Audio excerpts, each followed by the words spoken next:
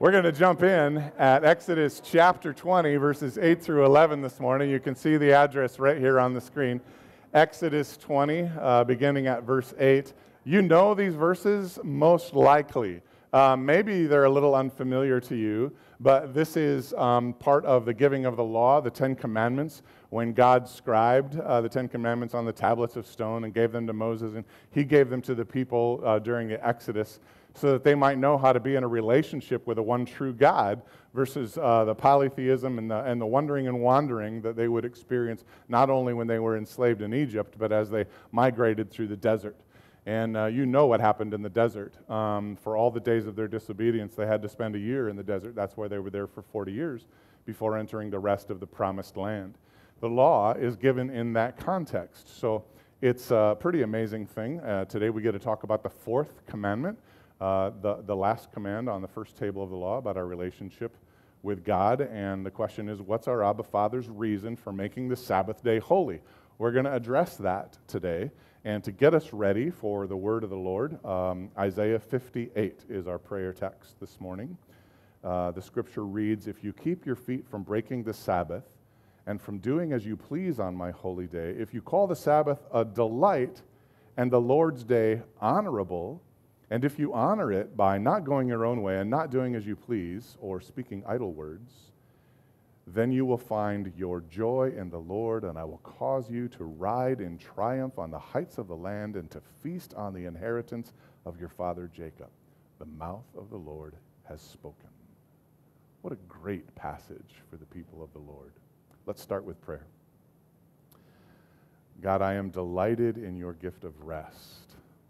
I'm doing it your way, not mine. I long to find my joy in you alone. I want a triumphant life, to feast on the gift of the inheritance of righteousness in Christ and fellowship with the one true God, dwelling in safety and peace. I want it so bad I can taste it. May the words of my mouth and the meditation of our hearts be pleasing to you, O Lord. Send your Holy Spirit now to be our teacher, to translate the truth and the power of your word into our hearts and minds, that we might be motivated by love. Help us to remember those words that are from you, to forget the ones that are not. And we pray it all in the name of Jesus. Amen. So verse 8, let's just put verse 8 up on the screen. Remember the Sabbath day by keeping it holy. We know it as the fourth commandment. So let's have fun for a little bit. All right? Who wants to have fun on the Sabbath? Say yes. Most of you. Some of you, you're not sure yet. You were raised here, and it's not true Sabbath if it doesn't hurt or feel bad, right? Okay. I ain't lying. So let's make a quick list of what are some things you're not allowed to do on the Sabbath day? Go swimming, but you can and you don't get your hair wet. Yeah, I got you, right? It's like, I was only doing 70, officer, not 74. Yeah, I get it. All right, well, I'm just being silly. What are some of the things you should do on the Sabbath? Rest. What else? Go to church. Yes. Enjoy your family. What else? Watch football and read your Bible. And today those things can be simultaneous, both on an app. Yeah. What else?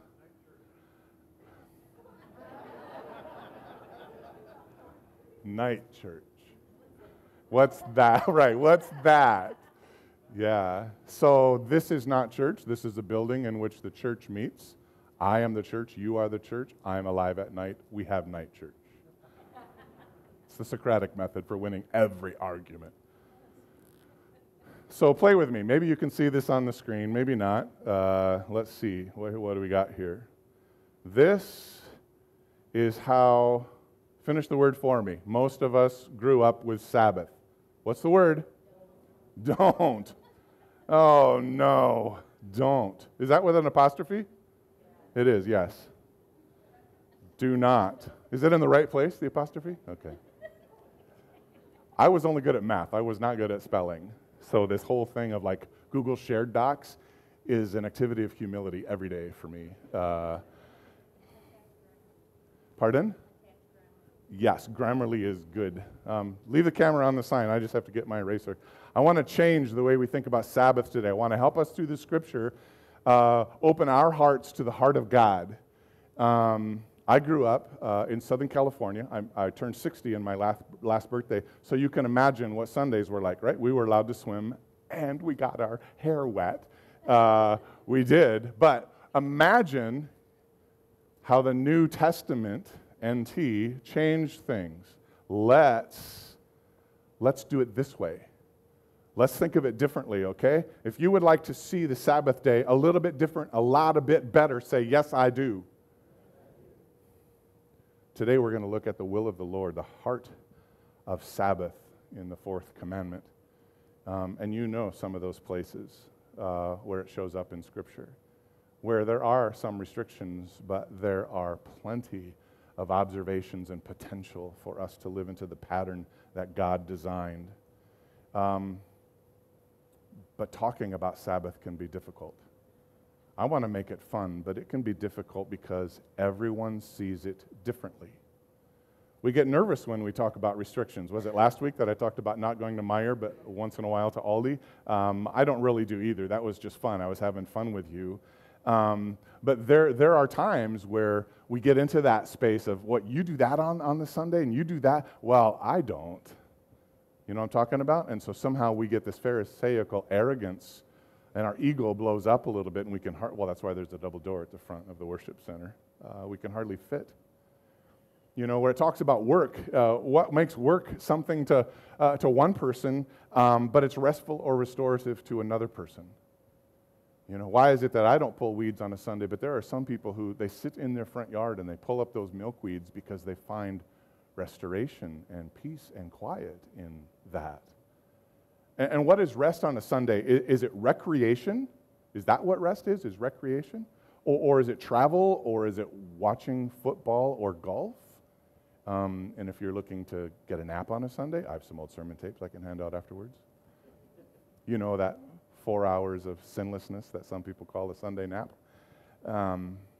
Or is it on which day of the week that you observe the Sabbath? The law says the seventh day. This is the first day of the week. The New Testament church gathered on the first day because it's the day of resurrection, the day of Pentecost. Does it matter to God? I mean, is freedom holy, or must it hurt to keep the Sabbath? Right? I was a youth pastor till I was 38. And I remember the rhythm that I had on a Sabbath, and my students kept that same rhythm. We would show up for worship, and then we would have Sunday school or catechism classes, and then we would go home and eat something out of the time-baked oven, and then there would be choir rehearsal, and then night church, and then student ministries youth group. Yes? And we ended up not liking Sabbath because we hit Monday morning exhausted. That's the way it was. But yet the Scripture says to delight in it. But if our heart's not right, we despise it instead. What's up with all this? That's what we want to talk about today. How do I live into the delight of the gift of the Sabbath that God has ordained for us? You see, because I think for every 100 people, there are 103 different ideas about how to delight in the day, keeping Sabbath in holiness. And we feel anxious when we talk about it like this, right? Like what? Maybe somebody even had the expectation today that I would just draw a line down the middle of the whiteboard here, and I would give us a list of do's and don'ts. Maybe that would be helpful. I don't know. What does it look like to keep the Sabbath? What is freedom? What is law keeping? I wonder if the law is for the Jews only, or why the seventh day? And we actually had this here. Seventh-day Adventists put flyers underneath our windshield wipers telling us we were doing it all wrong and we were in trouble of our salvation because we were breaking the law. We compare and we condemn. We get in that space where we say, well, at least I don't do that. I would never do that. And you got ahead of the manuscript a little bit. Why don't we have night church, right? I mean, it's just recently that the church order in our own denomination has said that it's optional. Did you know that? Yeah. If you didn't hear that, somebody just went, woohoo. I figure if I preach for an hour, that's like 2, right? So we had first service before halftime, second service after. So let's rewind and review a second and see if we can see the fourth commandment apart from our feelings about it, right? I mean, it's a good way. It's an objective method of saying, all right, besides differently from how I feel about it or how I was raised, and now we do things different. I remember at my church in Chicago, like student ministries, we would take trips, right? And so we would go visit another church for a retreat, or we would be on a mission trip. We were not allowed to drive home on a Sabbath day, on a Sunday. We either had to blast all the way back on a Saturday or stay over all the way till Monday, which didn't work for the volunteers who had to be at their jobs, right? So one mission trip, we were in Louisiana, and it ended Saturday morning, and we blasted all the way back to be home.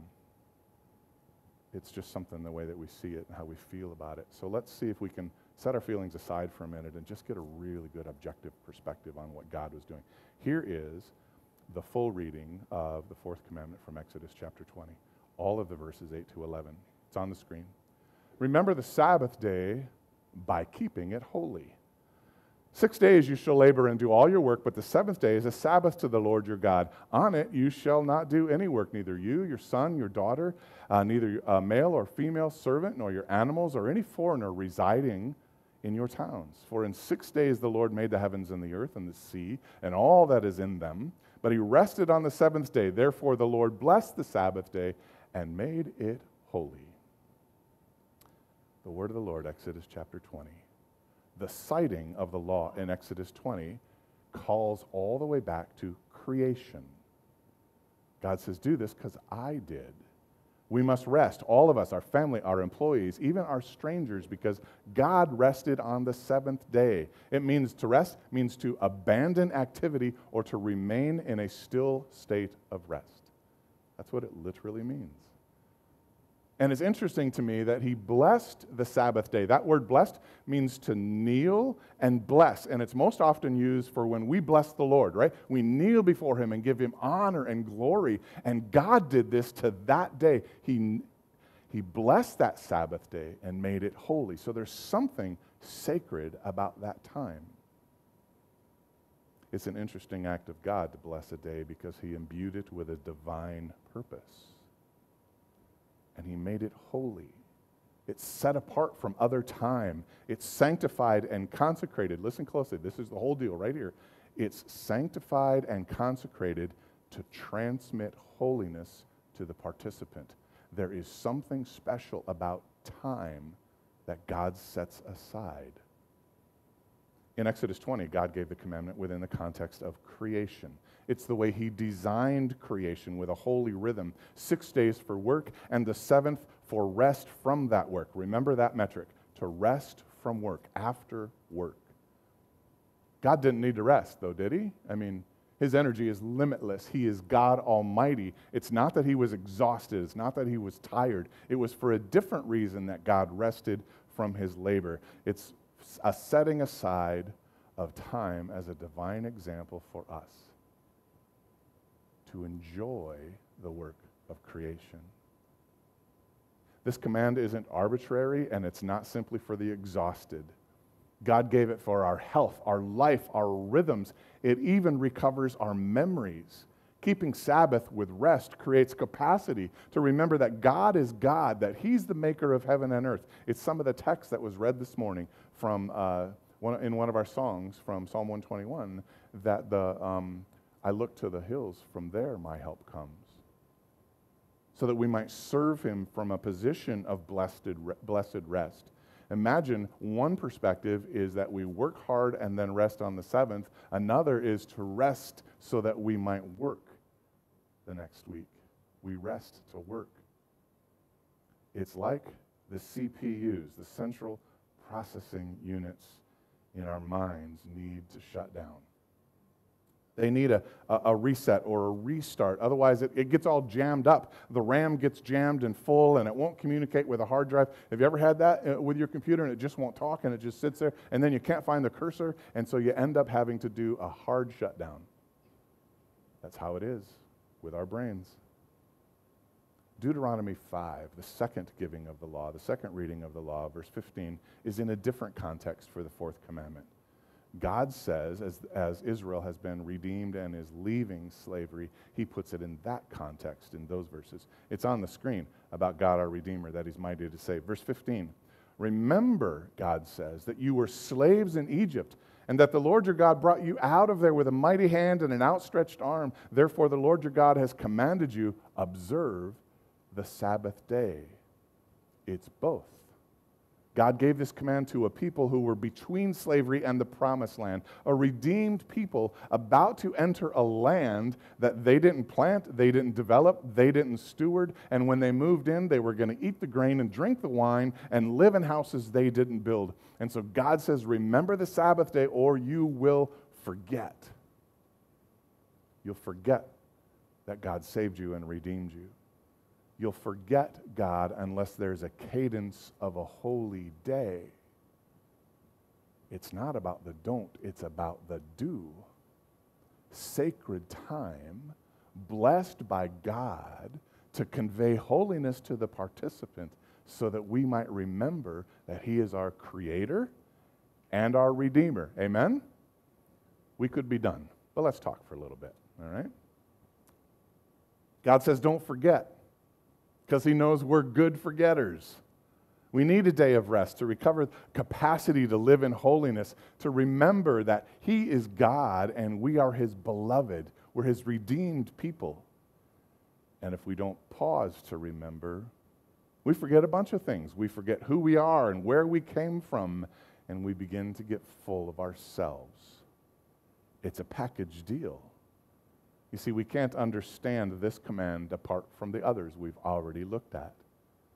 God says He is our God, the one true God, our Creator and Redeemer, so worship Him only. He's to be reverenced and worshiped, not in idolatry. And when we use His names, as He gives us instructions on how to do that, how to prioritize Him well, He says, remember, be mindful, call it to attention. That word remember means to take up something that you've thought about and it's way back here and bring it to the forefront so that you see life through it. To recall it to our primary attention. That's the word, remember. The fun part about that word is it's a dynamic or relational word. It's not simply that I take a thought and bring it to the forefront of my mind, but that it's we do it. Part of the meaning of that word is to tell it, to say it out loud, to remind others.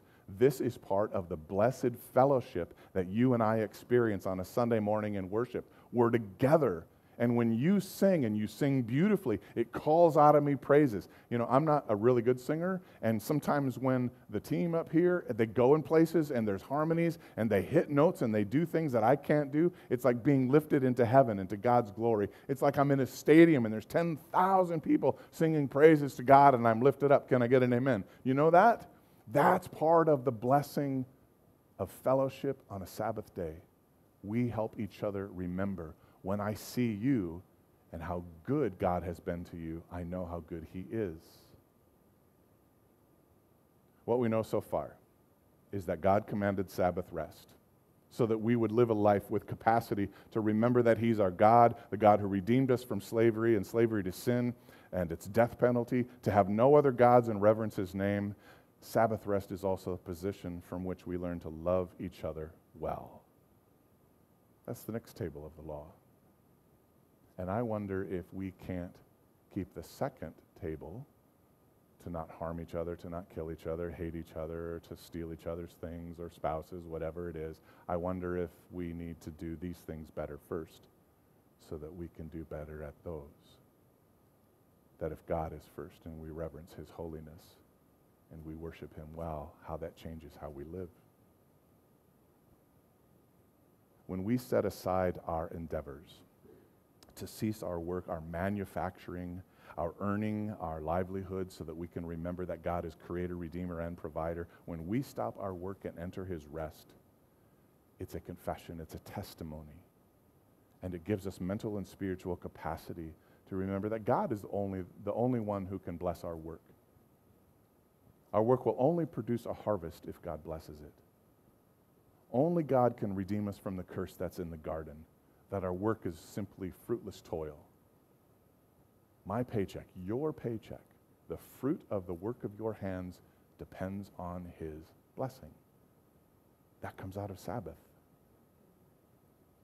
When we celebrate Sabbath, we learn that he's the provider. He provides the rain and the sun and the income and all the good things. And we learn that he's the author of spiritual rest and eternal rest, because only in Christ is there a rest from the battles and the trials in this sinful life. Only in Christ are we redeemed, and we need Sabbath to remember that. That's the whole purpose of the fourth commandment. To learn and remember that his gracious providence and blessed presence is our life, it's our breath, it's our joy and gladness. And when we keep Sabbath, we experience the blessing that he has reserved for that sacred time. It begins to give us an appetite, a longing for eternal Sabbath. It's beyond ironic to me that Sabbath keeping has become so contentious, that it's a law that's often just, if it's not disregarded, it's despised. It's nearly unbelievable that we wouldn't want to keep Sabbath so much that we would begin planning for it already on Thursday and live in its strength until Tuesday and miss it so badly on Wednesday that we start planning again, and then we do it again the next week and again and again. That was God's intent. But we messed it up. We trusted other gods who don't take a day. We trusted ourselves and the work of our hands. That's never sufficient. And just as bad, the church leaders in Jesus' day made more rules about how to keep the Sabbath day holy than God did. The Pharisees added some 103 laws of their own to help us keep the fourth commandment. They made it impossible to delight in the day of the Lord. They made God's people hate Sabbath, and it became another drudgery of failure, reminding them how terrible they were. They couldn't do it. They weren't even allowed to spit on a Sabbath, because that spit would land on the ground and potentially it would start a seed growing and all of that kind of, it's amazing the amount of rules that they established. All with a desire to keep Sabbath.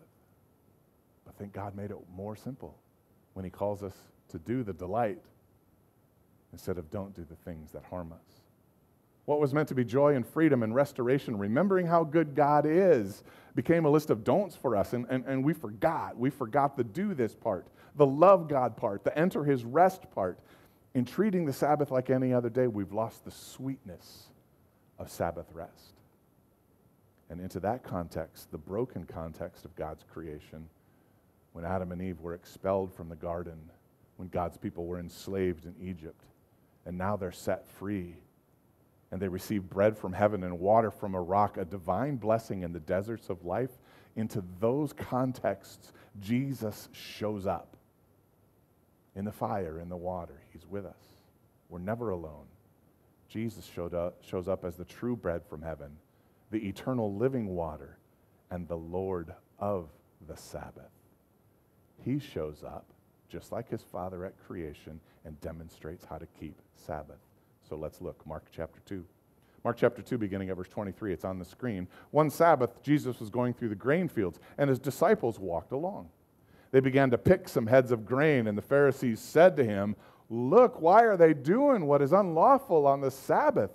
It's always ironic to me that, like I joked about last week, if somebody sees you in Meijer, they're in Meijer with you. You're already there. How did the Pharisees know that Jesus was in the grain field picking grain? They had to be on a Sabbath walk too. Anyway, here they all are. The Pharisees said, "Why are they doing this?" Here's his answer, verse 25. "Have you never read what David did when he and his companions were hungry and in need?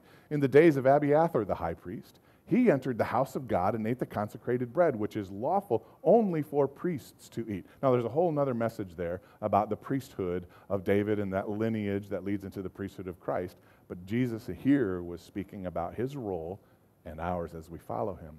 And he also gave some to his companions. Verse 27, "Then he said to them, 'The Sabbath was made for man.'" It's a gift for you because God knows we need it. Not man for the Sabbath. It's not about rules. It's not about the don'ts, it's about the do. So the Son of Man is the Lord even of the Sabbath. The Pharisees were accusing Jesus of breaking Sabbath law, and Jesus proclaimed his lordship over the Sabbath as our true priest, the one who would gain our access to God the Father. And at the exact time, he proclaims that not only did he create the Sabbath, but he's the author of how to keep the Sabbath. And this is good news for us, because we can look to Jesus and his example for what that is. Besides walking further than a Sabbath walk limited by the Pharisees, Jesus was picking grain to feed the hungry. Jesus revealed that Sabbath is about life-bringing. It was made for us. It's a gift for us that we might experience life. Rest brings life. I like Matthew's telling of the same story, Matthew chapter 12. According to the Gospel of Matthew, Jesus also spoke these words. I tell you that something greater than the temple is here. For the Son of Man is Lord of the Sabbath.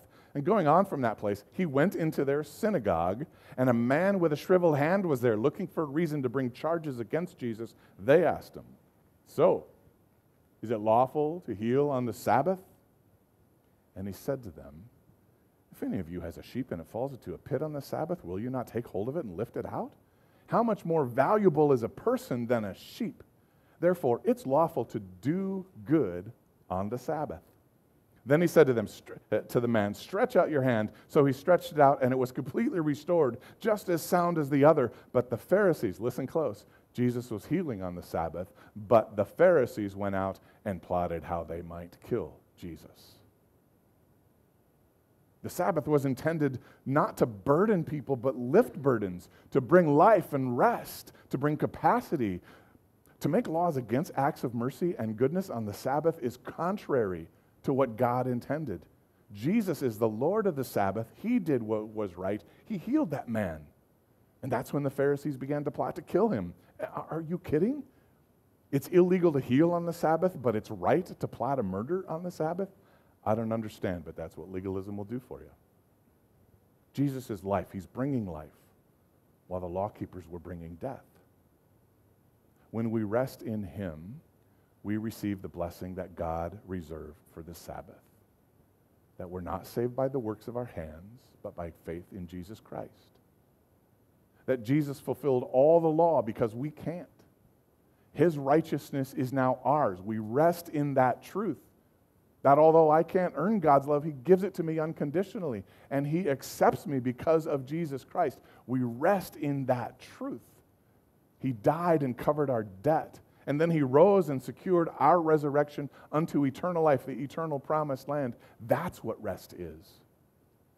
It begins in my mind of knowing and believing, experienced in my body in a time of rest, that I might have capacity to live my life for God. And if we can get out of our own heads about Sabbath laws and get away from freaking out about rules and instead get into our hearts and become motivated by love, imagine what would change. In John 14:15, Jesus said it best, when you love me, you'll keep my commandments. It has to start in our heart. Like the prophet Isaiah said, when you delight in the day of the Lord, when you desire that rest, the blessing of God is poured out. And every day will be a day of worship when it comes from our heart and not our rule book. Every Sabbath will be a day of delight, and we'll experience life and restoration. Imagine if we could imagine Sabbath differently, closer to the reasons that God gave for a holy rest, without the fear of breaking rules, and instead see it as his gift to mankind, a gift full of potential to discover the heart of God and the promise of his rest, to be totally lost in the goodness of God instead of the grind of toil, the difficulty in labor, of performance and production. What if we would actually rest like he did after a productive week? What would we begin to notice or understand and see? What would we recover? How would the processor of our mind reboot and repurpose and reprioritize all of our time? This perspective, these questions, comes out of trying to live into Colossians 2, verse 16. Listen to these words. And don't let anyone judge you by what you eat or drink, or with regard to a religious festival, a new moon celebration, or a Sabbath day. These are a shadow of the things that were to come. The reality, however, is found in Christ. Imagine if the motivation in our heart is love, and nothing we desire is more than him, and we pursue him in holiness the way that he says in rest.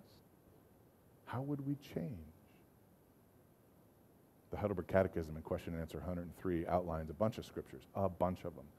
the intentions from Scripture about how to live into Sabbath. I'm just going to ask us the question that it says in 103. It's on the screen. What's God's will for us in the fourth commandment? And I'll summarize.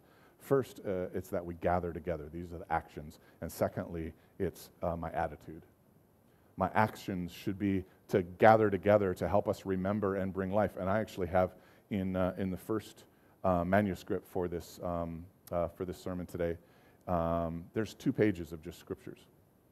So we just can't recite them all here. This would need its own series or its own small group and study to go through all those things. So just let me summarize for the reasons for us to gather together and discover life. To gather together that the gospel ministry might be proclaimed, that we might be educated and learn from the word, that we might attend the assembly of God's people and experience a day of rest together, that we might let God's word teach our hearts, experience the sacraments, engage in public prayer, and bring in our offerings. All those are from Scripture. And second, the Scripture talks about my attitude that are established in true rest. It produces a readiness in my heart when I rest from evil, when I let the Holy Spirit work in me and I pay attention, leaning into God's purposes for my life to get me ready for eternal Sabbath. When I do those things, when my actions promote my attitude, I lean into God better. That's why he said, rest. I've made it holy. There's a holy blessing in there, not reserved for other time. It's special time, and I want that for you. Hebrews 4, the book of Hebrews, does a great job of unveiling the purposes of God in the Old Testament and for our salvation in Jesus Christ. Here's one excerpt, Hebrews 4:9. For anyone who enters God's rest also rests from his own work, just as God did from his. Let us therefore make every effort to enter that rest so that no one will fall away by following their example of disobedience. How we live life is our testimony. I did a lot of reading to prepare for today. I would say even more than some other Sundays because it's, we grew up with this common law, right? We know this law, and it's familiar to us, and so it's easy to misunderstand it.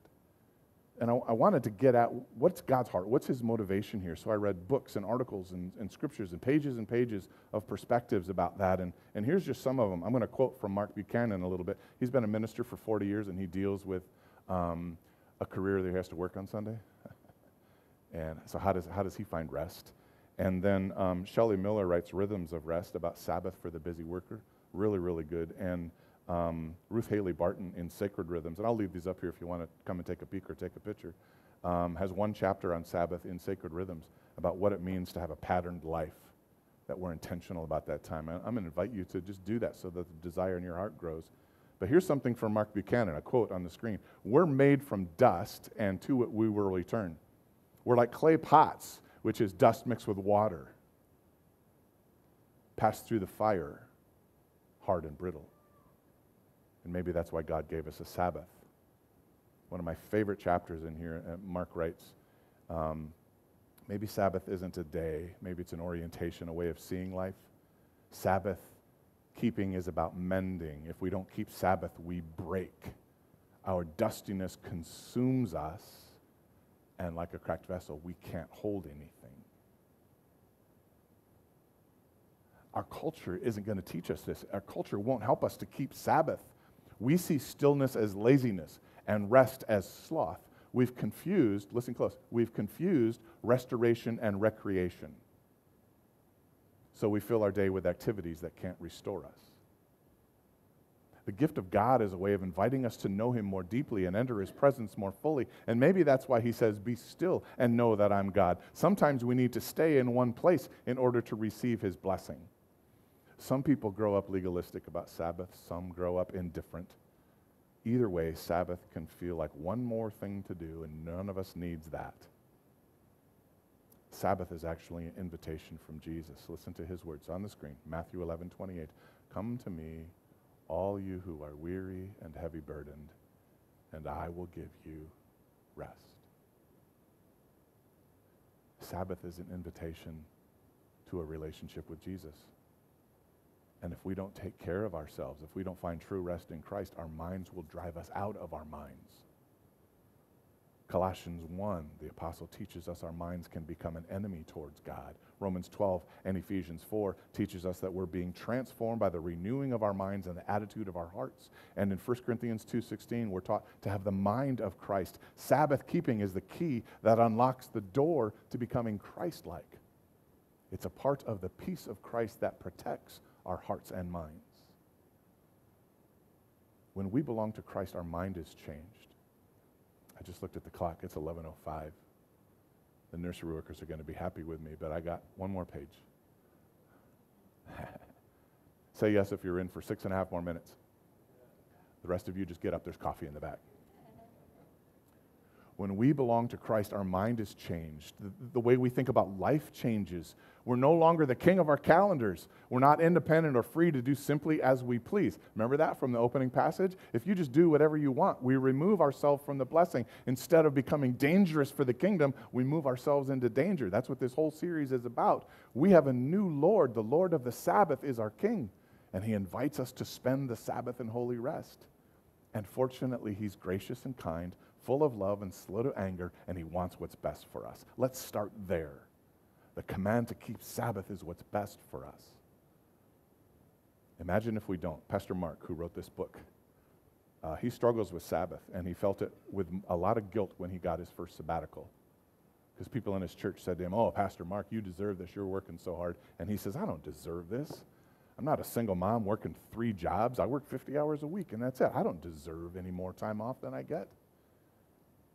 But it gave him an opportunity to look at his soul. He's a veteran, 40-year pastor. Notes that when he fails to keep Sabbath well, when he doesn't cease his efforts, weeks begin to blend into months of endless good works in confessing that idolatry of work, the idolatry of self. Here's what he said, and it touched my heart. "I ended up withered. I spark like dry static when I'm really tired. I get mildly paranoid. I suspect conspiracy. I start to distrust people. I resent interruptions. I stop caring. I become a master of diversion. I get sloppy and cagey and prickly and forgetful." Wow. Anyone else tired and half crazy because you haven't rested? Not keeping Sabbath is not a good idea. I mean, why do we set that gift aside and work around it instead of opening it? It's there for us. Why are we so busy? What would change about my actions and attitudes if I pursued this gift from God? I'm just going to summarize a couple things that I read. I would gain a better perspective on my work. My mind would be renewed. I would discover a chance to see what's really missing in my life. I would begin to see the bigness and sovereignty and sufficiency of God. I would understand that God has numbered my days, and I should too, because every one of them is important. In that rest, I would understand more of why God contextualized the law in creation. He rested, and in freedom from slavery, because I can rest in Christ. I would begin to do the math and put those together, knowing that my liberation from sin saves me from the wickedness and insidious sin that's already in my heart. I would be able to rest in the truth of my redemption and begin to gain a holy hatred for the sin in my life. And I would learn to value others better, gathering with the people of God to serve and to worship. And I would learn how to be restored, not simply to recreate, which can be the downfall of many of our weekends. I would learn to eat slow and eat with others and get a sacred foretaste of the heavenly banquet that's coming our way. Imagine how having a new mind from truly engaging Sabbath rest would change the way I spend my time and my money, of how I work with other people and the Spirit in me, about how my priorities and calendar might change. One author says he actually gains more time by resting. I wonder how I would treat forgiveness when I pause to remember that I'm forgiven and that I'm called to forgive others. Imagine how the blessing of Sabbath, all those things that are shalom, joy, health, wholeness, peace, and success. Imagine how the peace of God would allow me to really say, "It is well with my soul." Sabbath is the antidote for the curse of painful toil and work that we gained in the garden. Sabbath is God's gift of rest in the middle of distress and trouble. Sabbath is resting in Christ, his greatest gift of all, and that's why he invites us to come to him. Let's close with Matthew 11:28-30. Come to me, all who are weary and burdened, and I will give you rest. Take my yoke upon you and learn from me, for I am gentle in heart. Our God says he is gentle in heart and humble, and you will find rest for your soul. For my yoke is easy and my burden is light. This gift is for you. It's up to you now if you're going to open it or not. For me, I want what that gift has. Holiness and a renewed mind, a right heart that prioritizes God in my life. Amen. Pray with me. Father God, help me to open the gift of Sabbath, all of it, not just the Sunday morning gathering, not just the open word and opportunity to serve. Help me also to have an increased passion for all the holiness of keeping a Sabbath day, to find rest for my soul, to pause and look up, to pause and look forward toward my eternal rest, to my own resurrection.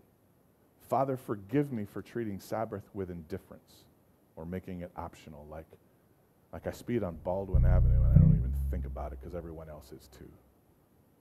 Instead, restore to me the joy of Sabbath keeping, to find restoration for my mind and my body, and especially to restore my relationship with you, my Abba Father. You created us. You redeemed us. You are keeping us for the day of the Lord. So help us to keep a Sabbath day for the Lord, to rest in your presence, remember your providence, to be free from guilt and rest in your goodness, to forget the pain of last week and engage the fellowship of believers, to spend less time on myself and spend more time with you, Jesus. You know what's best for us. You created us. You know what we need. So thank you for this gift, the freedom and blessing to soak in your presence and to remember that you, the Lamb of God and King of heaven, came here to redeem what was lost, to recover and restore our souls, to bring us into your rest with peace and gladness. We love you, Jesus. We do. And it's in your name that we pray. Amen. Will you stand with us?